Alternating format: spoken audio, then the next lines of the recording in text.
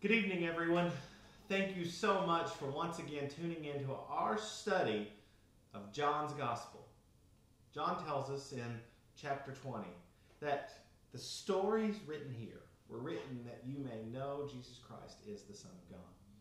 Tonight, as we begin to study chapter 6, and we look all the way through chapter 7, at least the first 9 verses, we see the beginning of Christ's third year of ministry. And in this third year of ministry, some events unfold that are monumental. There are events that we still talk about today, we still relate to, we harmonize with our appreciation of who Jesus is and what Jesus did. And John gives us a first-hand account. It literally takes us to his point of view, to see Jesus intimately, not just this larger-than-life character, not just this unapproachable deity, but as a man who was loved and who loved in return, as the Son of God who came here in flesh to be our Messiah, and as John's friend. The point of view is, poignant, and it allows us to see things about Christ that many people haven't got to see with their eyes, but they can feel and acknowledge with their head and their heart as they read this gospel. So what I hope you've already done is gone to our website, www.tompkinsvillecoc.com, clicked on the link that takes you to the online Bible classes, and then the link for the Gospel of John, and you've downloaded the study guide for lesson number 5. That study guide has questions and blanks for you to fill in from chapter 5 all the way to chapter 10. Well, we looked at chapter 5 last week, and so if you want to go back and watch lesson number 4, it details chapter 5. Tonight, we're going to look at chapter 6, first 7 verses of chapter 7. So on your study guide, go to section number 2, Travels Around Galilee. That is where we will begin tonight as we think about what Jesus did. So I hope you've got your handouts, you've got your Bible, and you're ready to go. Let's start reading John 6, and let's go from verses 1 to 15. After these things, Jesus went over the Sea of Galilee, which is the Sea of Tiberias. Then a great multitude followed him, because they saw his signs which he performed on those who were diseased. And Jesus went up on the mountain, and there he sat with his disciples. Now the Passover, a feast of the Jews, was near. And Jesus lifted up his eyes, and seeing a great multitude coming toward him, said to Philip, "Where shall we buy bread that these may eat?" But this he said to test him, for he himself, that be Jesus, knew what he would do. Philip answered him and said, 200 denarii worth of bread is not sufficient for them, that every one may have a little. One of his disciples, Andrew, Simon Peter's brother, said to him, "There's a lad here who has 5 barley loaves and 2 small fish. But what are they among so many?" Jesus then said, "Make the people sit down." There was much grass in that place, so the men sat down in number about 5,000.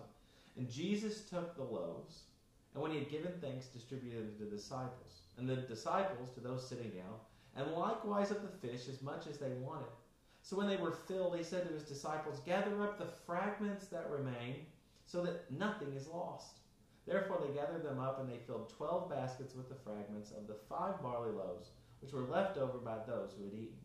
Then those men, when they had seen the sign that Jesus did, said, "This is truly the prophet who is coming to the world." Therefore when Jesus perceived that they were about to come and take him by force to make him king, he departed again to the mountain by himself, alone. The first 15 verses is really the first dividing part of this chapter. And there are some questions that we need to answer just about those 15 verses. Most of you know this story. You've heard it, you've studied it, you've learned about it, and you think to yourself, "Neil, it's pretty obvious." I understand that, but I want us to see a couple of things. Let's start with letter A on your handout. And I want you to notice that by this time, the beginning of the third year of Jesus' ministry, his fame and his notoriety had spread, and many people were coming to see him. He wasn't just going, they were coming. They had heard about what he's done. They had heard what he said, and they know now, because of what they've seen, what he can do. Jesus was, and I don't mean any disrespect by this, but a celebrity. And he brought people's attention because of who he was and what he did. Now that attention wasn't always given from the right place. Sometimes it was given because people were selfish and they wanted to receive a miracle, witness a miracle. But sometimes, I believe this is true, it came out of respect and awe and appreciation. We are inherently selfish people. And I don't think that we need to apologize for that, but we need to understand it. If we understand that our prayers are selfish, if we understand that our desires are selfish, then we become people who know it and are able to conquer it.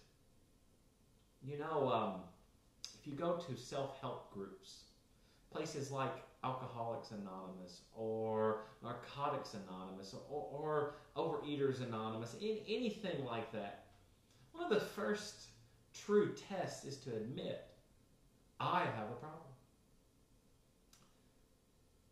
People, I don't think, are very good at doing that naturally. We sometimes need to hit rock bottom. We need to face the reality of our shortcomings. And if we'll admit up front, humanity's selfish, we long for more, then maybe we'll slowly begin to grasp the need to be content. It's my 2 cents, but I think that's 2 cents worth spending. Notice, if you don't mind, that it says Jesus was there in a mountain. And if we really look at the text, what we might find is that a better translation is mountainous place. He wasn't on a single lonely peak.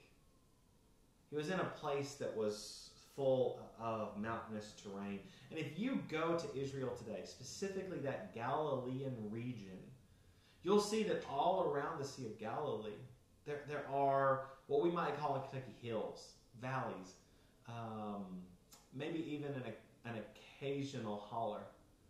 And in that area you have, opportunities to preach sermons on the mount. You have opportunities to gather in mountainous places. And so I don't want you to think of Mount Everest. I want you to think about Mount Hermon. I want you to think about the hills and the valleys around here. They're probably not all that dissimilar to what's going on. We look at letter C on your handout and on what I am looking at here, and the question on the screen is, where did the crowd come from? Now, Scripture gives us some insight. It says there was a great multitude that followed him. So we know that there were some with Jesus. But it also says in verse 4 that the Passover was near. And so there's a good chance that a large group of people were also traveling.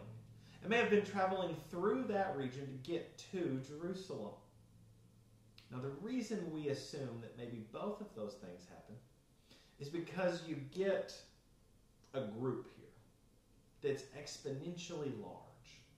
5,000 men we're aware of, and I think it's safe to assume that there's many more women and children with that group of 5,000 men. This is not just a crowd. It is a large, humongous, overflowing crowd. And the miracle is not just something Jesus did in private. It's something he's going to do at a public gathering of a lot of people. And all of that works together to help spread not just what he has done, but the power that came behind it. Letter D on your handout brings up something very interesting. And I put this on the screen and I put it in your handout because I want us to notice that this is the second appearance of Andrew. And it's the second time we see him bringing someone to Christ. Remember who the first person was? Yeah, you do. It was his brother. And he went to Peter, he said, we have found the Messiah here. When Philip says, I don't know what we're going to do. 200 days worth of work and labor and payment couldn't feed all of them, just a scrap.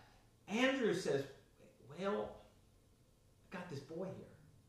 He doesn't have much, but it's something. Over the course of the last week, I've noticed that it's very easy for us to be discouraged. Turn on the news, it's bad. You talk to people. They're discouraged because of everything that's going on. It's hard to be glass half full people on August 19th, 2020.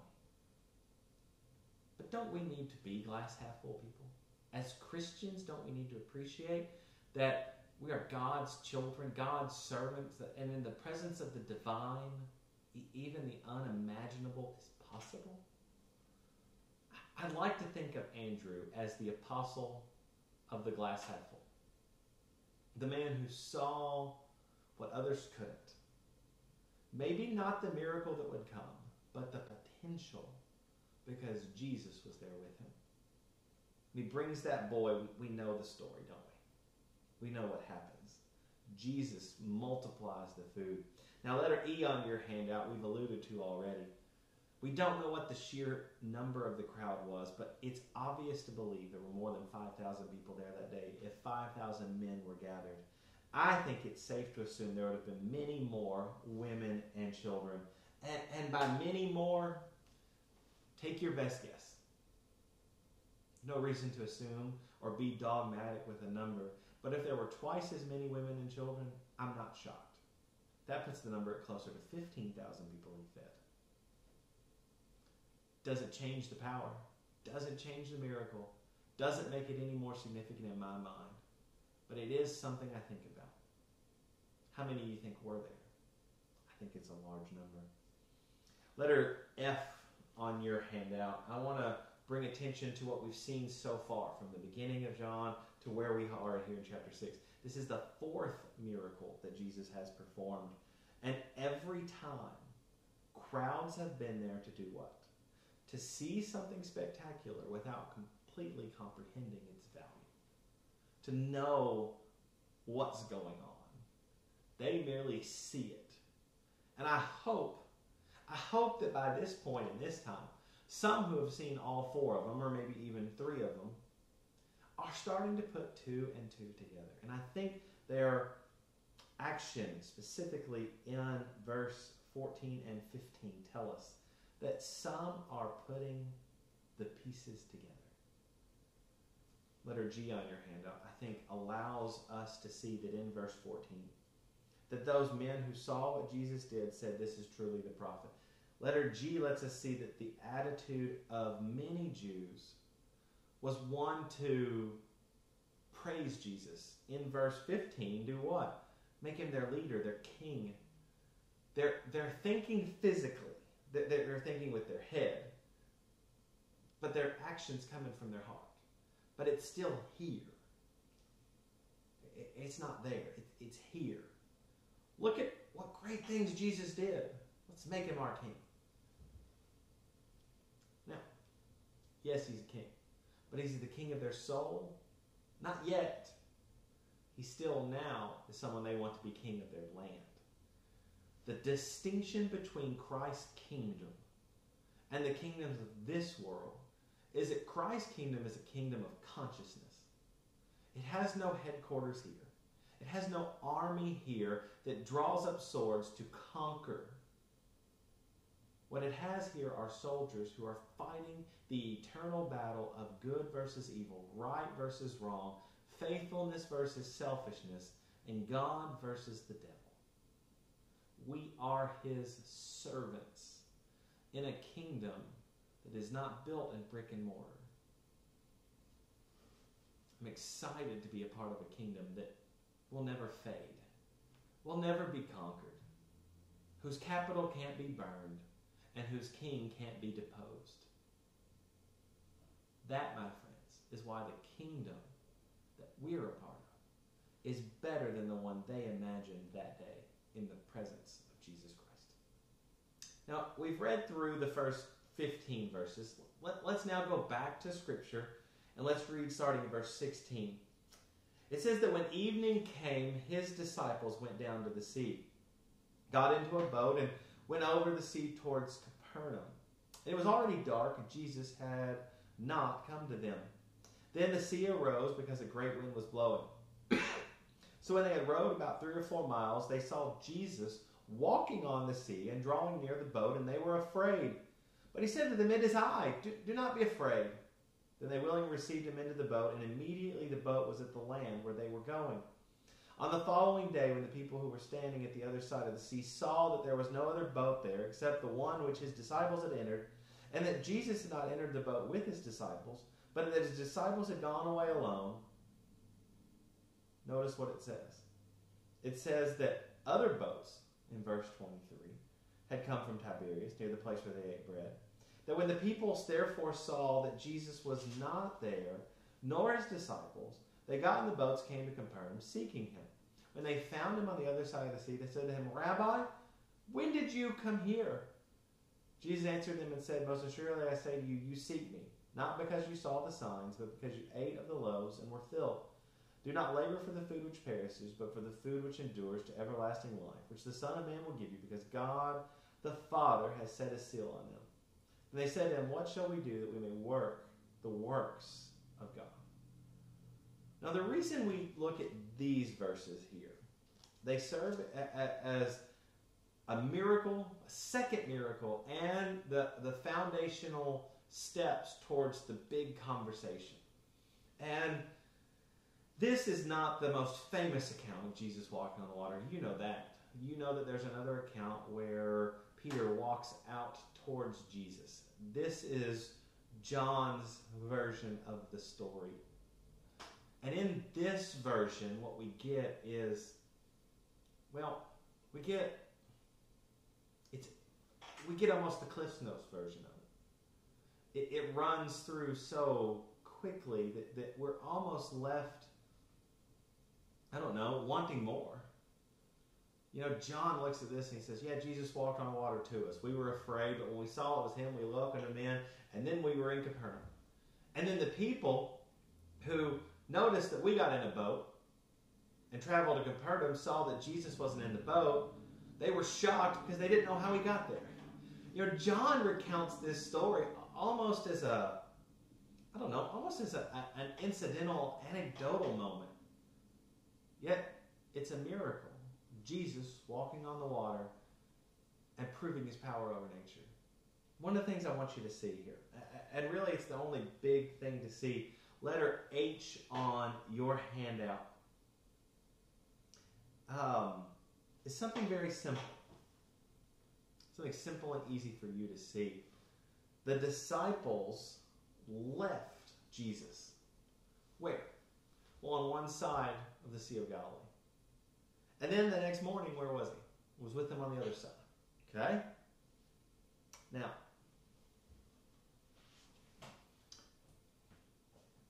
of all the things Jesus did, of all the things he was, and of all the things that make you believe in him, is walking on the water the one you hold on to the most? I don't believe so. And I believe what you hold on to the most is death, burial, and resurrection. It is healing of people like Lazarus and the nobleman's son. Yet, walking on water is one of the qualities that Jesus possessed that allows us to know he is the Son of God. John put that here so that we would understand it's who Jesus is. One with power over sickness and death, nature, and the elements. Remember all the way back John 1. Nothing was made that was not made by him. He is not just the Lord of today and right here and what we know, but the Lord of yesterday, right then, and what we don't know. And I think that's a stupendous, wonderful idea that John lets us see. Now, what I'd like to do is I'd like to start now where we were taking up at the end. John chapter 6, verse 28. Jesus, while he's talking to them about his miracle, walking on the water, how I'm here and you thought I was there, starts talking about spiritual things, not physical things. And that was always the key to these miracles, to get them to think about here and not here. Spiritual things that matter in the long run, things that are eternal. And he talks to them about signs, miracles, things that you see. But he wants to talk to them about what? The food that doesn't perish. That's when he starts in verse 29. After they ask him, what shall we do to work the works of God? He says in 29 that Jesus said, this is the work of God, that you believe in him whom he sent. Therefore they said to him, what sign will you perform then, that we may see it and believe you? What work will you do? Our fathers ate the manna in the desert. It's written, he gave them bread from heaven to eat. Then Jesus said, most assuredly I say to you, Moses did not give you the bread from heaven, but my Father gives you the true bread from heaven. For the bread of God is he who comes down from heaven and gives life to the world. They said to him, Lord, give us this bread always. Jesus said to them, I am the bread of life. He who comes to me shall never hunger, and he who believes in me shall never thirst. But I said to you that you have seen me, and yet do not believe. All that the Father gives me will come to me, and the one who comes to me I will by no means cast out. For I have come down from heaven, not to do my own will, but the will of him who sent me. This is the will of the Father who sent me, that of all he has given me I should lose nothing, but should raise it up at the last day. And this is the will of him who sent me, that everyone who sees the Son and believes in him may have everlasting life, and I will raise him up at the last day. The Jews then complained about him. Okay? Because he said, I am the bread which came down from heaven. And they said, is not this Jesus, the son of Joseph, whose father and mother we know? How is it that he says, I have come down from heaven? Jesus therefore answered and said to him, do not murmur among yourselves, for no one can come to me unless the Father who sent me draws him, and I will raise him up at the last day. It is written in the prophets, and they shall be taught by God. Therefore everyone who has heard and learned from the Father comes to me. Not that anyone has seen the Father, except he who is from God. He has seen the Father. Most assuredly, I say to you, he who believes in me has everlasting life. For I am the bread of life. The second time he does that. Your fathers ate the manna in the wilderness and are dead. This is the bread which comes down from heaven, that one may eat of it and not die. And I love to believe that he points to himself. I am the living bread that came down from heaven. If anyone eats of this bread, he will live forever. And the bread that I shall give is my flesh, which I shall give for the life of the world. The Jews therefore quarreled among themselves, saying, how can this man give us his flesh to eat? Now, before we really jump into 53 on, I just want you to notice a couple of things. On your handout, you should be at letter I. And what I want you to see is that Jesus' comment about food that endures, doesn't it sound like what he said in John 4 to the woman at the well? I have water that what? That will cure your thirst. That will spring up in you a well of living water. Okay? Jesus uses these physical examples to describe spiritual ideas. He's not talking about bread made of flour, and he wasn't talking then about water made of hydrogen and oxygen. What's he talking about? He's talking about spiritual life that comes from what? That's right, from him and him alone. His example, his death on the cross, and the life that comes from our devotion to being his. Now, what I want you to see, and I think probably you already get, that what the Jews wanted, letter J on your handout, was physical food. They wanted something that they could put their hands on, that was tangible. That's why they wanted to make him king with a crown instead of king in heaven. Jesus wasn't here to provide for physical needs. And while he did, and while the Lord still does, that is not our greatest blessing. When I look at my prayer life, and I think about perhaps your prayer life, I make a statement about mine that is an assumption about yours. But if I'm wrong, I don't believe it's about all of you. Our prayers are usually about physical needs. Give us this day our daily bread. And there's nothing wrong with that.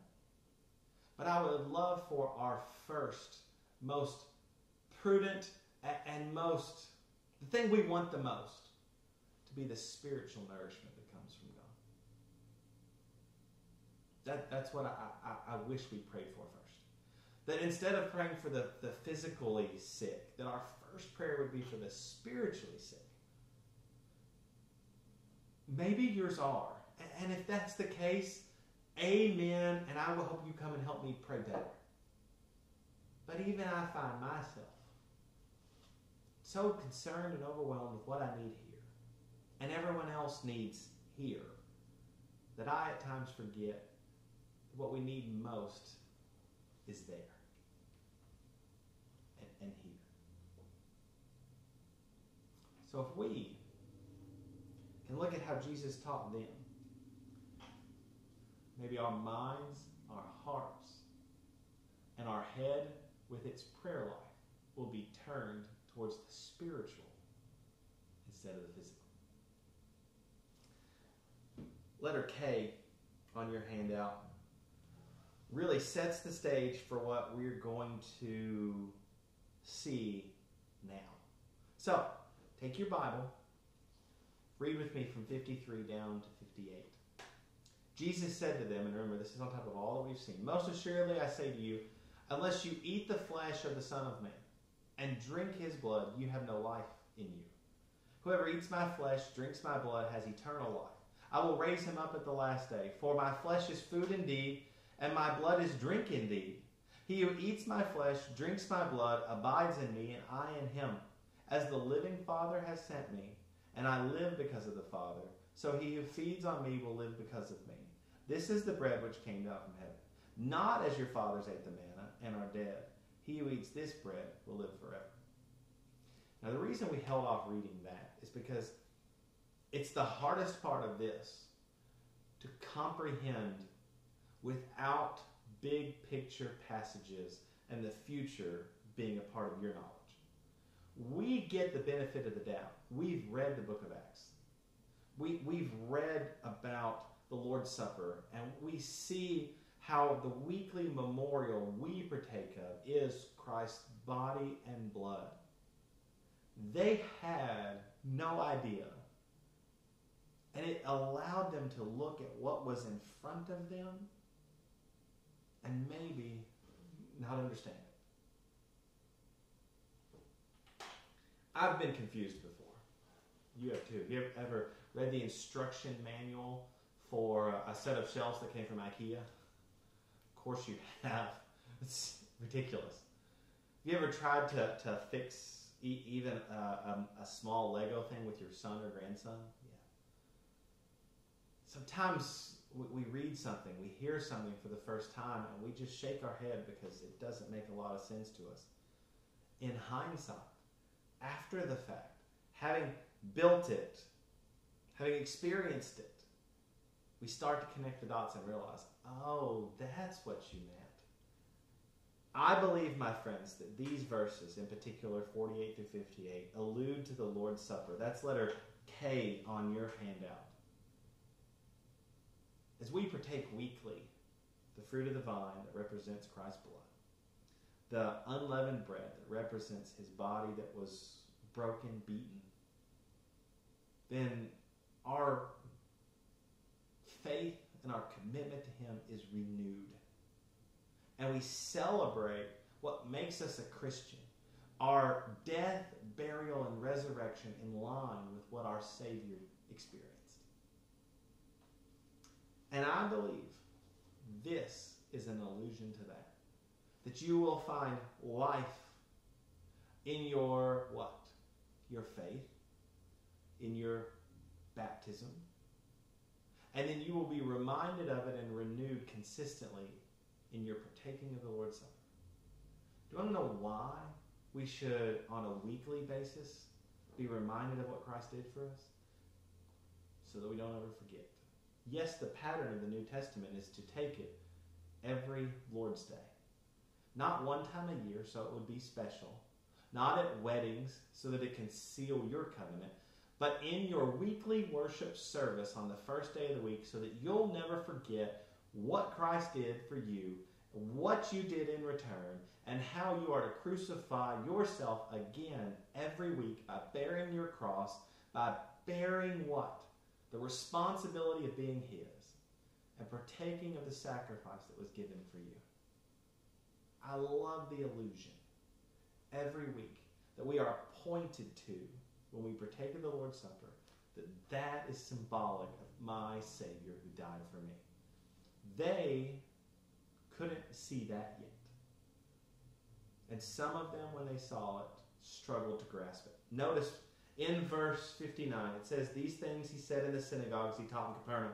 Therefore many of his disciples, when they heard this, said, 'This is a hard saying. Who can understand it?' When Jesus knew in himself that the disciples complained about this, he said to them, 'Does it offend you? What then if you should see the Son of Man ascend where he was before? It is the Spirit who gives life. The flesh profits nothing. The words that I speak to you are spirit, and they are life. But there are some of you who do not believe.' For Jesus knew from the beginning who they were who did not believe, and who would betray him. And he said, 'Therefore I have said to you that no one can come to me unless it has been granted him by the Father.' From that time many of his disciples went back and walked with him no more. And Jesus said to the 12, 'Do you also want to leave?' But Simon Peter said, 'Lord, to whom shall we go? You have the words of eternal life. We have come to believe and to know that you are the Christ, the Son of the living God.' Jesus answered and said, 'Did I not choose you, the 12, and one of you is the devil?' He spoke of Judas Iscariot, the son of Simon, for it was he who would betray him, being one of the 12. John shows us that the apostles are starting to figure it out. Yes, it's hard. And yes, letter I on your handout, we know that many disciples left because his teaching wasn't easy. Because it required faith and trust, not with your eyes that you can see, but with your heart. And acknowledging that I don't see and understand everything, but I believe in you who has been sent. By understanding that, we start to see what genuine faith looks like. The very next section, the first 9 verses of chapter 7, shows us what it was like for Jesus and his family. And I just want to spend a moment or two to talk about this. It says, "After these things, Jesus walked in Galilee, for he did not walk in Judea because the Jews sought to kill him. Now the Jews' feast of tabernacles was at hand, and his brothers," that would be his physical brothers, "said to him, 'Depart from here, go into Judea, that your disciples may also see the works that you are doing. For no one does anything in secret, while he himself seeks to be known openly. If you do these things, show yourself to the world, for even they did not believe in him.' Jesus said to them, 'My time has not yet come, but your time is always ready. The world cannot hate you, but it hates me because I testify of it that its works are evil. You go up to the feast. I am not yet going up to this feast, for my time is not yet fully come.' When he said these things to them, he remained in Galilee." There are 3 simple blanks in section number 3 on your handout. Letter A is about the Feast of Tabernacles. It was a time that the Jews spent to honor their journey in the wilderness. That's your blank. After the escape from Egypt. And it was celebrated around October. Jesus' brothers, letter B on your handout, felt that he should go to Judea to do what? Why should he go there? Well, so that his disciples could see what he's doing. That in Galilee, it's like he's doing it in secret. Who cares about Galilee? It's sad that his brothers didn't believe, that John points it out. But I'll acknowledge something here, and I want you to see this. Jesus did not blame them. He merely said to them the same thing he said to his mother. In fact, in verse 7-6, I'd say it sounds an awful lot like what he said to his mother. In chapter 2 and verse 4, he told her, "My hour has not yet come at the wedding feast at Cana." Yet he still performed the miracle. And we know here in chapter 7 that he's eventually traveling to Judea. And so we see a dynamic unfold. That even Jesus Christ, the Son of God, had people who doubted him. Some doubted him because of who he was. Others doubted him because of what he said. Don't you doubt him today. You believe. Do you remember why we study John? That you, that we, that I may know he is the Son of God. Peter confessed that in chapter 6, didn't he? We have come to believe that you are the Son of God. Why? Because of what they'd seen, what they had heard, and what they believed. Today, what have we seen? Jesus performing miracles. What have we heard? That in him is life. And what do we know? That even though the world may not believe in him, we do. I'm grateful for the time we've been able to spend. I hope that you're enjoying our study of John. It is taking a bit longer than we'd like, but verse by verse, we will study through this gospel. And we will know Jesus Christ is the Son of God. Thank you so very much for listening today, for being a part of this class. I look forward to being with you again next Wednesday as we study through the end of chapter 7 and the beginning of chapter 8. Have a wonderful night, my friends. It's good to see you.